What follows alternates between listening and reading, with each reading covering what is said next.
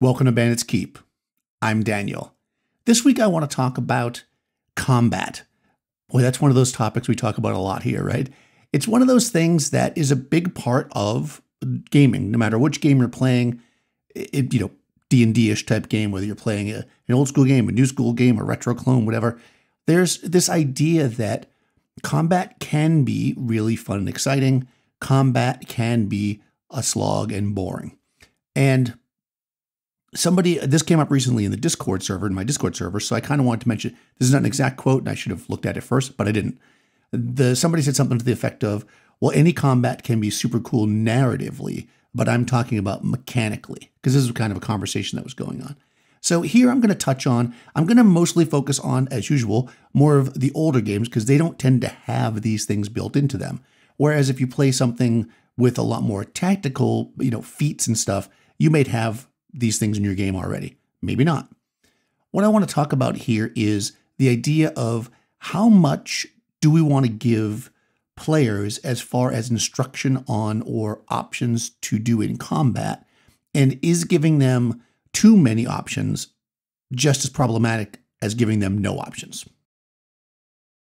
What I mean by that is, in an ideal world, if you're playing with a lot of experienced players, let's say you're playing original Dungeons & Dragons or BX or OSE or Swords and Wizardry, whatever, and these players have been playing for a while, and they come into a room and there's it's a ballroom and there's tables and chairs and there's torches on the wall and it's a chandelier and there's a balcony and there's all these things, and a combat erupts.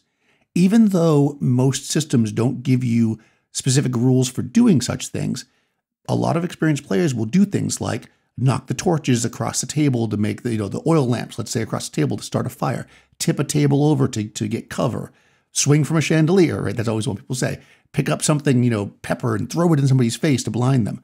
They'll just do that knowing that the game is loose enough, the structure of the game is loose enough that the Dungeon Master, if they're being fair and reasonable and logical in a lot of ways, will adjudicate something that seems to make sense. It won't always work. It won't always be the best thing, but they'll try to make it work. That's just how we play the game, or that's what you would think.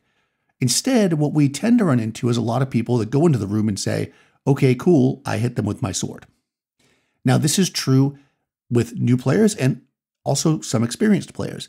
Sometimes people default back to what is the simplest thing because either they're trying to make combat go faster, or they don't know what they can do, or they can't trust that the DM is going to be fair. So it might be they're constantly wasting their time. All right, you hear these terms a lot.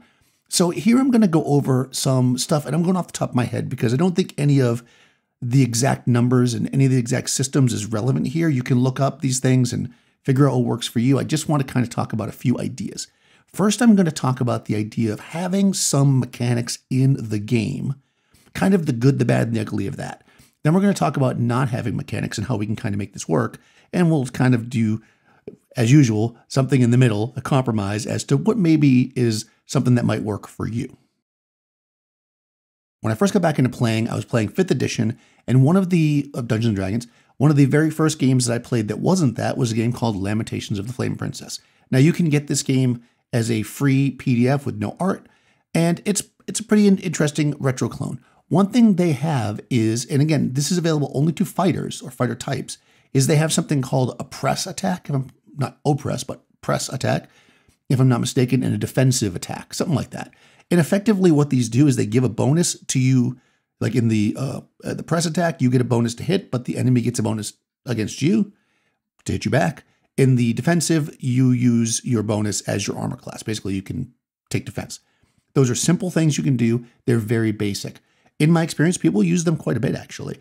They're easy. They're on the sheet. Only some characters, the ones that fight all the time, use them. So it's pretty practical. It's a little bit of a bonus. It's kind of like a lot of games have a charging attack. If you charge in, you get some kind of a bonus to your attack in the first round, or maybe you get to go first, but the enemy will get some kind of bonus against you. That's also pretty common in games. So here's a simple move that can happen. Now, how do we get players to use these things when they're not? Well, you have the enemies use them. That's the simplest way. That's going to be my answer to all of these. When players see the enemies charge in and the enemies get to go first, they're going to think, well, we could do that. Yes, you can. That's going to be something we got to keep in mind for all of this. Another system that I think is great and people always talk about and it is a great system, is Dungeon Crawl Classics. So if you're not familiar with Dungeon Crawl Classics, fighters, and I believe only fighters, not fighter types, have maybe dwarves, I don't remember, can do what's called mighty deeds. And what a mighty deed is effectively you're rolling a second die with your attack roll. That second die is your 2-hit and damage bonus, which is kind of cool. It makes that fighting kind of interesting. But also, if you score high enough on that die, then you can do what's called a mighty deed, which is effectively just something extra. You can trip somebody, you can push somebody, you can disarm somebody, you can blind somebody. And there's limitations to it. They have, kind of a thing like if you're a first level character, you can't mighty deed blind a giant, right? You, at least not permanently. You might be able to half blind them for a turn or whatever, so there's a little more detail there, but effectively it's open-ended. In my experience, and DCC people, please comment, a lot of people don't use it all the time. I've played in lots of DCC games that I've run and that I've played in with groups online. And in addition to that, I've played in a bunch of convention games. And some players that are really like DCC players, that's what they play, they'll do it all the time. But a lot of players they won't know what to do, right? You'll say to them, okay, what mighty deed are you going to do this round when you make your attack? And they go blank. They don't know because they don't understand, again, what can I do? What is part of it? To DCC's credit, they give you a list of common ones, and they even say it's worthwhile to just have one in mind to just always do if you don't have another idea. So there is a resource there to use it. I think it's a good addition. You can add that to any game. That one's really good, and it's mechanically. Do we allow only fighters to do it? It's pretty powerful, so you might want to do that. One of my favorite games that I've run a full campaign in that you can watch the actual play if you'd like is Astonishing Swordsmen and Sorcerers of Hyperborea, now just called Hyperborea in 3rd edition. In Hyperborea, you have your normal kind of combat, your charges and just attack with my sword, whatever. But then you also have advanced combat options, which are in a different section of the book and can be used if you want. They're optional. And these are interesting because these are things like 2-weapon fighting. You can like stick your arrows in the ground. If you're the setting arrows, I guess I'd call that. You can do like called shots. There's different things you can do. And some of them are ability score dependent. Some of them are class dependent. And some are not. Some anybody can do. What's nice here is you've got a menu to pick and choose from. Again, you don't have to come up with an idea. There's a list. I have a bow. I have some time. The enemy's far away. I'm going to spend a turn taking my arrows out of my quiver and setting them. Now, for every round after that, I'm getting additional shots. That's basically what that does. I'm going to use 2 weapons. Here's the rules for it. I think they have a trip attack. I'm going to trip somebody. Oh, there's rules for it. And again, there's limits. So it's not that anybody can do it. But when you look and you go, okay, well, I have a bow. These are my 3 moves that I can do with the bow. So I want to remember those, right? They are set down and they're there. They're a menu. These are all great. The press attack and the defensive, the mighty deed of arms, the list of combat options are fantastic. However, does this, and I'm throwing this out there, I'd love to get some comments, does this potentially make people think they can't do other things? So if I have a disarm attack and a push attack, can I also do a trip attack? Can I do a blind attack? If those aren't in the list, are they possible? How would I do them? And again, this could be an issue with some people. Some people will look at a list and go, this is what I can do. There's this thing where you've got 2 groups. I mean, obviously there's more than 2 groups, but there's 2 hands of this thing where there's one side that says, if it's not in the rules, I can't do it. And there's the other side that says, if it's not in the rules, that means I can do it because the rules aren't telling me I can't. I mean, within reason. And somewhere in the middle is where most of us are. So I think some people fall into this idea that here's my list of 4 combat actions. That's what I can do. Like I used to play with people when I first played 5e that they would actually state their actions in that way. Action, bonus action, reaction. Like they would just say it, like, because that's how they in their mind, they were thinking, these are the things that I can do. Then you play with other people that say, my rogue is going to jump across the table, roll underneath, shoot my bow, and hide. Right? And all of that is movement, attack, bonus action, because they have the bonus action to hide. Some rogues do. How you present it can be different depending on your players. And it's something we have to really consider. So let's talk about something that's more open-ended. In my game, Unchained, which is basically my table game that I play with my group, and just my general experience, I find that there are certain moves that we'll call them the creative players, the ones that when there's not a list, these are just things that people try to do. And I'll kind of go over what these are here and how you could adjudicate them, or maybe you'll turn them into an actual rule for your game. So number one thing people like to do, disarm. We have to be careful with a disarming attack because if your game doesn't have good grappling or fighting rules, knocking a weapon out of somebody's hand and then dropping them to a position where they can barely do any damage is incredibly powerful. So you cannot just do this willy-nilly like, I'm going to disarm them, okay, roll to hit, they're disarmed. That would be too powerful in most cases, right? What you want to do here is figure out a way to make it seem fair. Some kind of opposed check, possibly the other side has to make a saving throw, usually a harder number to hit. You want to make it hard to disarm people because people don't want to lose their weapon, right? This shouldn't be something that people can just do easily, but it should be something people try to do. Let's jump right into grappling and wrestling. I think this is one of those areas where I do think a separate system is better. I've talked about it before. I'm pretty sure I made a video about it. If not, a podcast for sure, where I have my own system, which is based on something that Guy Gex wrote in an old magazine, Strategic Review, back in, I think, 1974 or 75. And it basically uses D6 dice pools. That's how I handle grappling and wrestling. I feel like it's so different than regular combat that I just don't think that having roll something a little different works for me. You might think it's just make an attack, bare hand attack, and if they fail their saving throw, you've wrestled them. That would also work. It depends on your game. But in my experience, disarming people and wrestling people to the ground are the things people want to do the most. Tied into that would be some kind of a trip attack. You don't want to dive on them and wrestle them, but you want to knock them prone. Because even if in your game, there's not, let's say, an advantage to attacking somebody who's on the ground, narratively, there is. Finally, this is the one people always talk about when they talk about stuff. And again, I don't see as many people do these things in games as it seems there would be with all the discussion, the swing from the chandelier attack. Everybody always talks about swinging from the chandelier. How many chandeliers have you ever swung from in a game? I would love to know that. Let's get a chandelier count down below. But I'm going to call this the acrobatic attack. In other words, jumping down on somebody from a balcony, swinging across a rope, sliding under a table to kick somebody underneath, stuff that is like a feat of acrobatics. This is probably best suited to some kind of a dexterity check. Either depending on your system you're running, you might make a DC and roll with dexterity bonus. You might say roll under your dex or roll under half your dex if it's very difficult.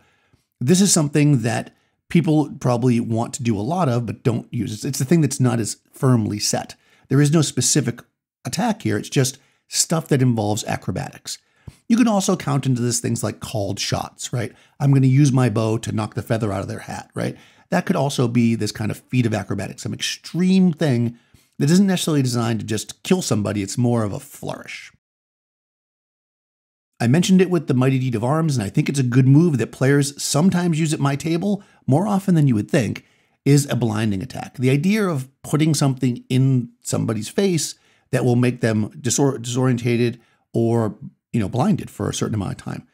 This came up a lot when I used to do these random adventuring packs. I think I talked about this before. A lot of times you would get like these different dusts and powders in it, and people would be like, oh, I have a bag of pepper. What do I do with that? Well, that's what you do with it, right? Well, how do you handle that? For me, typically it's some kind of saving throw. Treat it like throwing oil. There's lots of ways to do it. But again, that's something you might want. Imagine having the party surrounding this young rogue, kid that pickpocketed them or whatever, and they're thinking, oh, we're the party, that we're going to get this guy. And then he opens up a bag of pepper and blinds your paladin, right? The party's going to remember that happened to them, and they'll want to do that in the future. A blinding attack is a great fill-in kind of attack that I think I've seen a decent amount of time. Now, this final one, you might not call an attack, but it is something I see player characters try quite a bit, or I see people talk about it. And some games have mechanics for it, and that is the intimidation. Now, that is to say, you take your sword out and you flourish it around, or you flex your muscles if you're Conan and you're all muscly, and you're trying to get somebody to back down, to force a morale check effectively. How you handle this would be something to the effect of, could be some kind of a charisma check. It could be based on just the actions. And this is something I wish more people would use. I think that it's one of those situations that we see in the fiction a lot, where people don't just run in and start stabbing each other. There's lots of this back and forth and trying to get the other side to back down. And I think that intimidation is a good skill type thing to have. I know that in some games, it's actually a feat to do this kind of thing. This I am 100% opposed to. I think that's just too specialized to me. I think anybody who has the position to do it should be able to try to intimidate somebody. And to me, that would just be them doing a thing. And if you want to make them roll for it, that's cool. And then it forces some kind of a morale check. Now, obviously, an enemy or whatever can't truly intimidate a PC because PCs don't have morales. If you're going to do something like this against the PCs, perhaps something like a wisdom save would be the way to go if you're using that kind of stuff, or roll under your wisdom. That would probably be the saving throw I would use for that. I think that would work pretty well. One more tidbit I want to throw in here is something that comes from a game that I think is called the Adventure Game. I got it so long ago. I'm sure I have it on my shelf somewhere. If somebody knows what I'm talking about. Basically, the idea of this is you attempt things. You start with no skills, and you attempt things throughout the game. And they're usually, I think it's a D6 based system. And if you succeed in it, you kind of mark a checkbox. And once you've succeeded in something a bunch of times, then from that point on, when you try to do it, you get a bonus when you're trying to do it. So that effectively you're gaining skill by doing it. Everybody starts without the ability to intimidate people, but as a skill, right? Anybody can try to do it, but everybody starts without the skill. But if you intimidate enough people by flexing your muscles or swinging your sword, at a certain point, when you keep doing it, you'll get bonuses. And you can keep having these bonuses stack eventually if you want. But ideally, the idea is that players are playing their characters in a way that they want to play them. And because of that, they are gaining abilities through play. It's not a list that we choose from. It's not something that's just in the book. It is really just what people are doing. You know what? You've climbed a rope a ton of times. You go to that move so many times now. I'm going to give you a bonus when you throw the grappling hook from this point on. This requires the table to be constantly in communication about what could be a skill, what can't be a skill.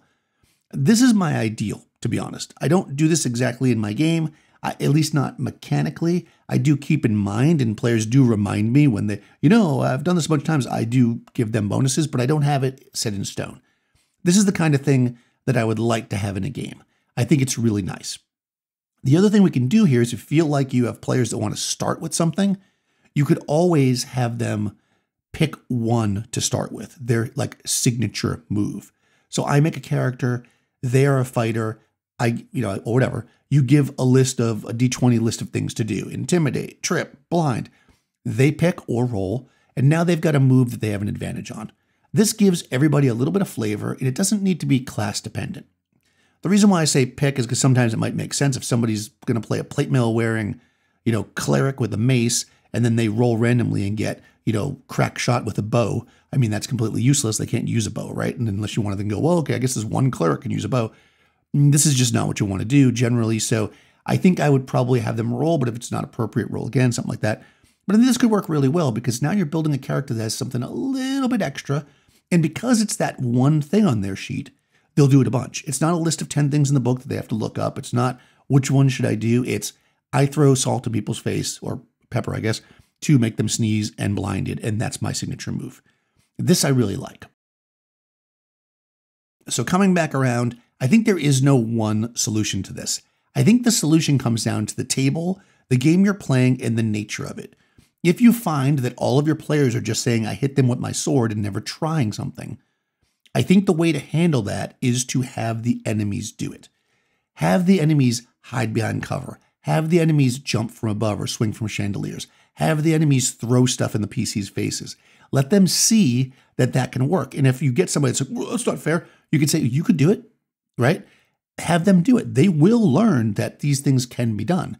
And when the PCs want to do something, try to give them a chance, even if you say that doesn't really make sense. Fine. You have a bowl of pepper on the table. This guy's got a plate mail on with a helmet. There's only a small slit. You just tell them that. Well, you realize there's just a small slit there. That might not work so well. And then you figure out the numbers. But let them try it. Let them do stuff. Don't say, you can't do this. That action can't work. No. I'm not saying every move should work. What I'm saying is there should be a chance to do things that are realistic to the game in the situation that's there. If I want to run across, if I have initiative and a bunch of bowmen have arrows pointed at me, I should be able to have a chance to run to the table, flip the table up, throw my axe maybe, and then duck behind it, or maybe some of those moves, right? There should be a chance I can pull that off. And if I do, awesome. Now I have cover and a bunch of arrows at the table and we have a cool cinematic scene. If the DM says, well, no, that's too many moves, you can't do that, or they're going to get passed through fire, and it will make it so PCs don't want to try stuff. Sometimes you've got to slightly be more open to, we'll say, bending the rules to let cool things happen. Just make sure that you're doing it fairly, that you're doing it with all the players, and that, again, the enemies to some level will be able to do it as well. Keep the game more narratively open, but make sure that you have mechanics in mind, so if you want to do these things, or your players want to, that you'll have at least some way to work it out. And one kind of final thing I want to say here, and I think this is really important and maybe something people don't do, and maybe this is one of the reasons why people feel intimidated when they run games. If you don't know, as a DM, how you would handle something, it is not a bad idea just to ask the person trying it or other people at the table. I can tell you, at least in my group, that most of the time they are pretty fair. I have found plenty of times where somebody wanted to do something and I'm like, oh, I don't really know. And I would pull the table and some of the people at the table would be like, yeah, no, that can't work, or it should be a penalty for this. And they'll be honest with it. They don't want their side to lose, right? They don't want to hurt the other player. Just make sure you're playing with a group that's not, like that, PvP people. But at the same time, I think they want the world to make sense. They want it to feel cool in the fiction. They've watched cool fiction. They want to engage in this stuff. They want to see it, right? So if I say they're going to shoot at you as you run towards the table, unless you make a reflex save, let's say if we're in DCC, or unless we're going to roll a second initiative, and if you beat them again, I'll let you get to the table first. That's fine. Why not? Have it happen. It doesn't break the game to do it, and it's a cool thing to try. The table where you're running behind and getting covered, just in case I lost you there. Anyways, I would love to know what you think about this. I think it's a fascinating subject. I think that my general way of playing is generally more the play it by ear, but I totally understand how lists of things can work for some people. If that works for you, let me know below. Let me know systems you use or games that have these. That would be cool to know and to look into. If you haven't already, please do check the show notes. You're going to find a link to my Discord server over there. Discord server is great. This is where this conversation came from. Lots of people over there talking gaming and other things. And check out my Patreon if you want to support the channel. I'll talk to you soon.